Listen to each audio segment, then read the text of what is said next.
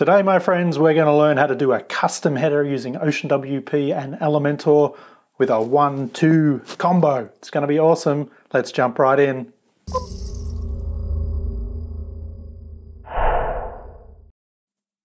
Welcome to another video about OceanWP and Elementor, the awesome combination that's going to build your awesome website. So let's take a look at how to do custom headers with Elementor and OceanWP. I've touched on this before with just Elementor and how you can get that into certain kinds of websites. But the awesome thing with OceanWP is that it's baked into the theme. You can basically create custom templates using Elementor and then get them into the header like I'm showing you here in this example. Now I'm going to run through this and show you how to do this. You can use either normal Elementor or Elementor Pro. The challenge with using basic Elementor is you can't get as sexy menus coming out of it. So if you want to think about getting Elementor Pro, there's a link below. If you click that, I get a small commission. It's a nice thank you for the work that I do. If you're up for that, that would be awesome. So have a think about Elementor Pro. There's some great features there and some other videos you can check out to see whether it's something that you need for your websites. They have lots of really cool features and they're just about to add a ton more in the next release in a couple of weeks with Elementor 2, which is in beta right now and is about to come out. But let's jump into this header and show you how I did this. I've also had someone on my videos ask before how to do a split header, so I did that in this video as well, just to show you one possibility for creating the left-right headers and the logo in the middle. And with a custom header, you can do anything. You can add elements, pictures, whatever. So it's basically just a template, a page with Elementor, and what you do with it is up to you. I have green underline here, which is actually not looking that great. But let's jump in and see how I did this. So the first thing you need to do is actually, I need to get to my admin panel to show you guys how to do this. So what you basically want is OceanWP installed and you want the OceanWP Extras plugin as well. Normally that's a great thing to have, which gives you lots of options in your customizer, which we'll get to in a second. And within the theme panel down here on the left, you have My Library. And it's the My Library that you want to play with. You create basically a template within this library, and then you can throw that into the header in the customizer of OceanWP. So first you need to create the header. So let's create a new one and try and replicate what I did before so you can see how I did that. I'm just going to publish this straight away just so I don't have to worry about it later. And now we're going to edit it with Elementor. And I think I've just made a mistake already. So let's go back. You need to make sure you're using a blank canvas, so an Elementor canvas in this case, because otherwise you get the header and footer, and we're creating the header. So you can't have a header with a header because that's going to be a bit crazy, right? A double header. So you want a blank canvas and then you just want to create a section, and you can decide whether or not you want this section going full width. If you're going to put a color in there or something in the background, then you generally want to stretch this to full width, which is what I did. If not, then you don't need to worry about it too much, because the content is still the width of the page, which is generally what you want with headers anyway. You can have really wide headers, but when you get really wide websites, like with a massive screen like I'm using here, you can't see it. But actually, I'm going to zoom in here so this tutorial is a bit easier to see on smaller screens. Yeah, so you don't want a header and the logo on the far left and the menu on the far right and then the content in the middle if you've got a 2,500 pixel screen or something, because that just looks crazy. So generally you want your header to follow the width of your content.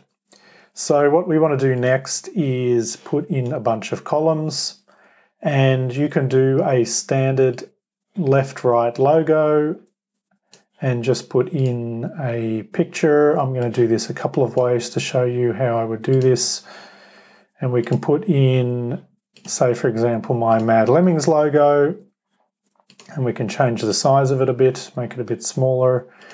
And then we need to put in a menu element. Now, if you don't have Elementor Pro, you have access to this custom menu here, which is okay. You can customize some stuff. You have to pick your menu. So let's pick the main menu. You can change the colors, but you need to know the hex codes. As a good designer, you should know how to use hex codes anyway, but you can't use a color picker. You have to do everything manually with the fonts. You can't change the thickness of the fonts.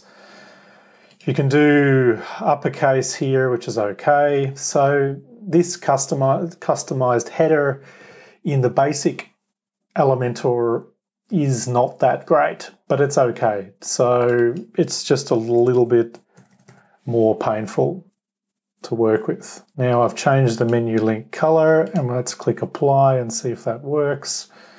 And it didn't work. So that's also really cool. Where's my menu link color? There we go. Maybe I didn't have enough zeros. So that's not too bad, and I wouldn't want that left aligned. I would want that right aligned. No, not center aligned. I would want that right aligned, and we would want to put in, so you've got to turn off this link because it changes everything. We want to put in some margin to make my menu align with my logo. My logo is still too big, and I'm actually going to change that and bring that back up a bit. You can do this with your mouse. I have a cool Apple Magic Mouse, so I can just scroll my finger really nice and get this positioned about right. You can use your mouse to do that, or you can use the arrows, or you can use your numbers. Whatever you want to use, keyboard, it's up to you. So that's a basic menu. So we can do that, or we can do a left-right one. So then what I would do is I would actually duplicate this column with the plus here, and then I would move this to the right and move this to the middle, and then duplicate this, move this to the right, excuse me, and then I would left align that one, and I would make this logo a lot smaller. Actually, we want to do that with a custom size. Let's just do 75 by 75. The logo's still not really good quality. I haven't uploaded a very good one there. And then we need to fix the alignment of these guys. Let's say 20. And then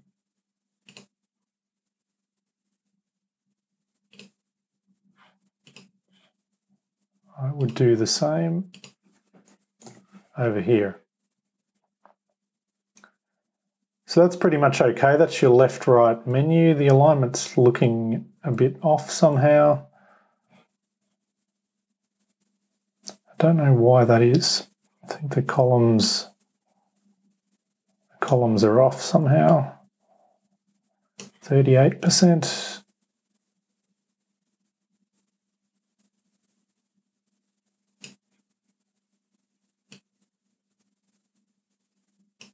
Columns are actually the right width. Anyway, so let's apply that, update it. And then what you need to do is go into the customizer, and you want to go, I'm just going to jump out of here to show you where this is. So you want to go into header, general, and then from the header type, you want to pick custom header.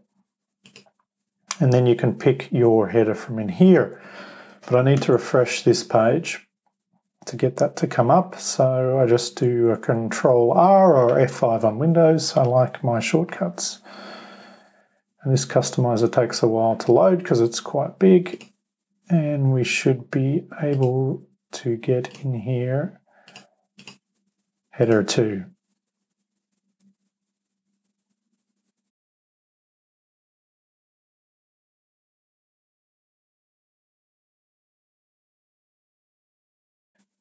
I had this problem the other day. I'm just going to see if I can figure out what it is. is that nothing was saved. All right, so that was a complete waste of time. So let's do this again and see if we can replicate the other one that I was doing, which was this one here. And then I'm going to use now the Elementor Pro custom menu. Show you guys what that looks like. The really powerful thing here is all of the optimizations you get for this menu. You get mobile menus, you get which cutoff point you want your mobile menus, you get all of the different, so that's got an underline, I can put a frame around it, you can change all of the colors, the thicknesses, the alignments. This is a really crazy menu basically. You can customize absolutely everything, and yeah, you can do vertical menus like that, horizontal, drop down, tons and tons of stuff, animation, whether or not it's full width. Yeah, I could go on for hours. I won't bore you with it, but basically, let's put in some, so again, we've got that's why you want to turn off this link when you do this, because otherwise everything changes. So let's change the color of that to white, because what I'm going to do is make this full width and change the background color to a baby blue color, very sexy. And then we're going to duplicate the left menu, move it on the right, align it to the left. So I have two menus, so I change that to the other menu. And one trick, I had a question on this from somebody in a video the other day. They were having trouble with the menus. Make sure you create your menus in WordPress under Appearance Menus before you do this. Otherwise, this doesn't work very well. You get no menus available, you get errors. So create your pages, even if they're blank, create your menus, so publish your pages, create your menus, and then come and do this. Otherwise, yeah, you'll have some issues with your menus because you don't have any menus, so you can't make a header. So it's kind of a bit challenging. So let's update that now and see whether this is looking a bit better. All right, so for some reason that didn't publish before. It was a bit of a bug. I've just upgraded Elementor to the new version, so it could be that. Yeah, so what I also wanted to do was add in an underline here. So let's add in a divider. I actually wanted to make it go full width, but I can't do that anymore because of the way that I've done this. So let's just put it under the logo, and let's change the margin at the bottom to be -30 to bring that up. 0, unlock. So bring that up. So the problem with margins is the space between elements on the outside of the element. And sometimes the default pushes them too far away from each other and you've got this big gap you don't want, and then you need to create negative margins which brings them inside each other. You've got to be careful they don't overlap and they disappear, but a negative margin solves that problem, which is why I did this -30 at the bottom of this one brings the other one up, or minus at the top brings it up as well. It's just the difference in space between this picture and this line. So that's what you can do. You can basically fully customize your header. And now if we preview this, you can see, and actually let's just get out of preview. This is what our header looks like. Now, pretty cool. I mean, it's not the sexiest header. I've got green underlines and stuff, which obviously I would change to white or something like that. It doesn't really work.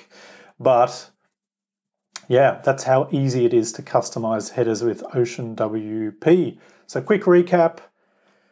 create your menus in WordPress, create your pages and menus, publish your pages, save your menu, make sure you've got OceanWP and OceanWP extras, then go into the style templates and add a new template using a blank canvas, then create your column layout for your header and publish that, and then link it through the customizer in the header general section using the drop down to create to choose which header, and then it brings up the menu for your templates.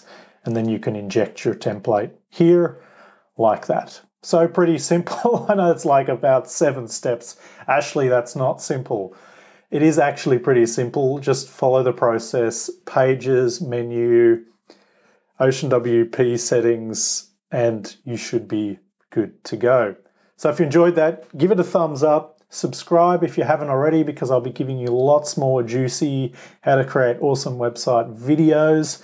And if you want to buy Elementor Pro, do me a favor and use the link below. It gives me a small commission, like $10 or something. I'm doing all this stuff instead of helping my clients, which should be earning me money. So if you get something out of this, I would appreciate that. It doesn't cost you anything. Just Elementor gives me part of the commission for sending you to them and buying Elementor Pro. So there's more Elementor Pro videos as well if you're interested in that. I'll try and remember to link that here in the top. Otherwise, I'll put it in the description below, and I'll see you guys, or you'll see me, in the next video.